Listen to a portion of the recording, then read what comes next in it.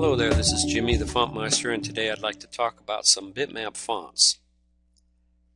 The first thing that I'd like to make clear is when I talk about a bitmap font, I'm talking about a screen font, which means that there's a font that displays on the screen, and there's a font that goes to the printer.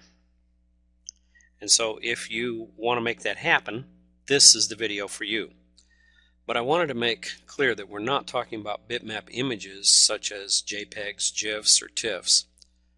Now, I want to point this out because a lot of our users will go to File and Import, and they see bitmaps here, and they don't realize that's kind of font geek terminology for a bitmap screen font. They think that that's a JPEG or some other bitmapped Photoshop image. So unfortunately, the two terms are very close to each other, but today we are talking about bitmap screen fonts.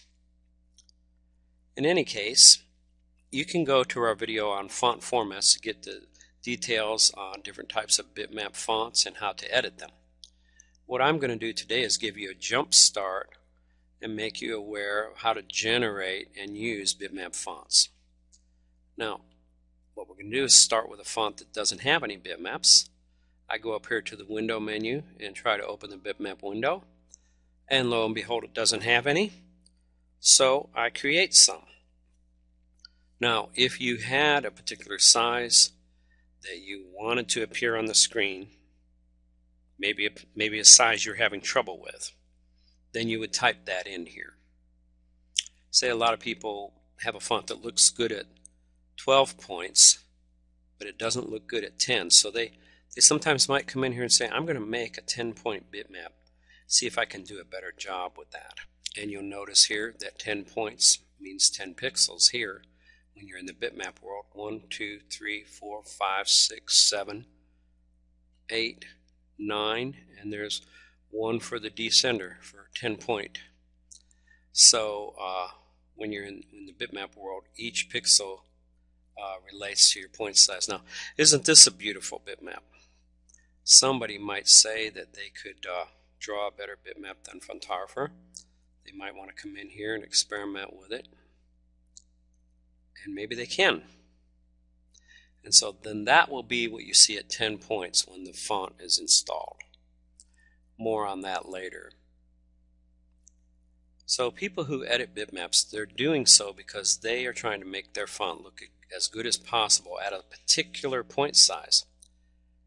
The idea is that when they create a bitmap at this size, and then they generate the font, including the bitmap, then the operating system will use this bitmap when the end user selects a particular point size, such as 10 point. So then the bitmap would be viewed rather than the outline. You see the outline back behind here. So do you understand the bitmap is now taking the place of the outline? In my humble opinion, the results are usually not very spectacular and should only be done if the user is creating something like a pixel font. But there might be a few people in the world who can actually draw bitmaps better than Fontographer can, so this is why we allow them to do so.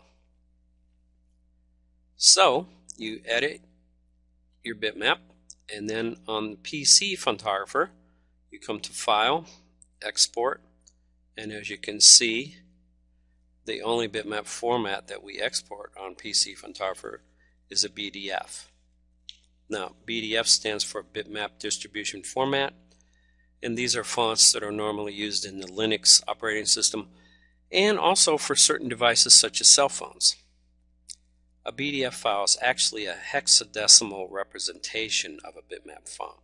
It is possible to embed a BDF font inside of a TrueType font. If you want to do this, the first step would be to go to the Fontographer page at fontlab.com, read the tech note on the Microsoft SBit utility. That's S as in Sam, SBit utility. It's a free utility. There's a lot of details in that tech note there, and it's a very touchy operation, but it actually can be done and it works fine.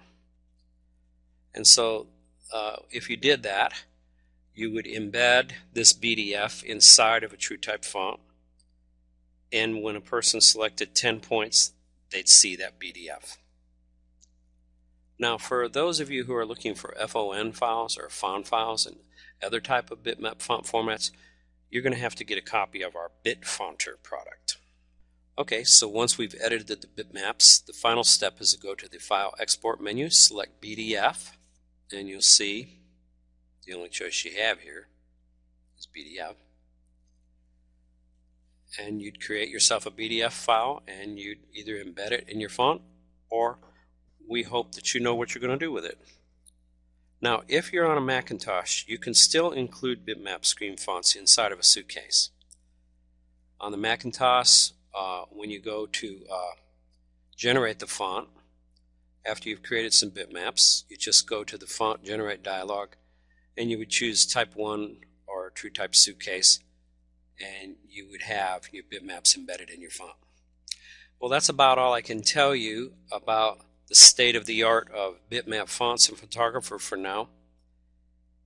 You can check out your user manual for more details, and also we'd like to know if you can think of some other topics you'd like to see covered in the Fontographer tutorial series.